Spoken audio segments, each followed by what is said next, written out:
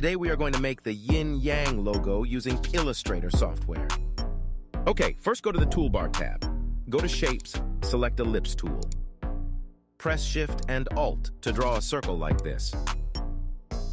Now select this circle, go to the Toolbar tab, and double-click the Scale tool. We want to make a 50% copy of it. In Uniform, type 50%. Also uncheck Scale Strokes and Effects. It means that when the size of the object is reduced, the stroke should not be reduced. Don't press OK, press Copy. Press Ctrl and D to duplicate the copy movement. Go to Move tool. Select this two circles. Hold Shift and drag these two down to intersect in this circle. Next, press Alt and Shift button and drag the duplicate here. Go to Direct Selection tool.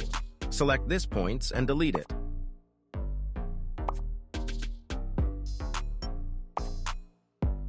You can see that some points are not joined, so let's join it now. Select the 2 points, click right mouse button, join. Do the same for the others. Next, press Alt and Shift button and drag the duplicate here. Select the object, press Shift and rotate 180 degrees. Now hold Shift and drag this. Select this object and color it black. Now the circle has been hidden. You can do this, go to the menu bar and select View Outline. Now select the circle. Now go back to the menu bar. Select View GPU Preview. Now we need to bring this object up. So go to the menu bar, Object, Arrange, Bring Front.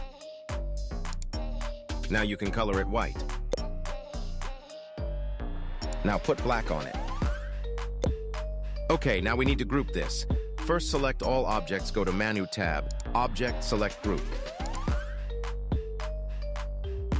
Well then, we have finished making the yin-yang logo in Illustrator.